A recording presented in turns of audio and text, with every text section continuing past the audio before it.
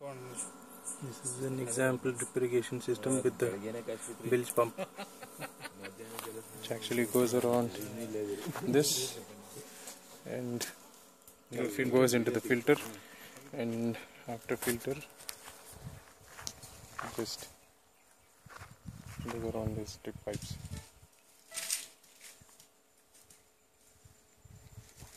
And let's see if it's dripping till the last point.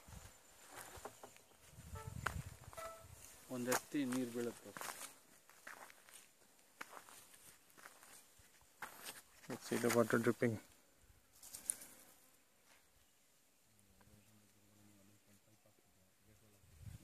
Yeah, it's dripping here. Let's go to the end.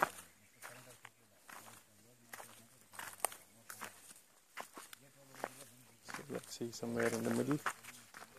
So these are inbuilt drip pipes with 8 inches in distance.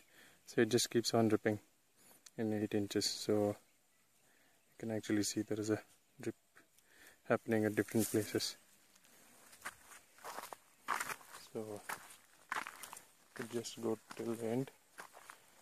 I think the length of this drip pipe is close to around 80 feet. Let's see if something is dripping here.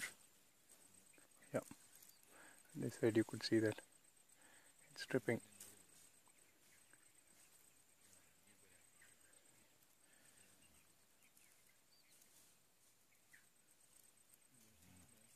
Okay, maybe the last end. So this is 66 feet till here, and there was an extra pipe, so we just let it go. You can actually see wherever the water is dripping, you can see the moisture around there, and then this actually goes along there and then just takes a turn and then comes back here, and this is where it ends. You can see at the point it ends is actually getting that moisture. So taking it back, the drip is happening this here to the second lane. The first lane is of 2 drippers. You can actually also check the moisture level there, whether the drip is happening.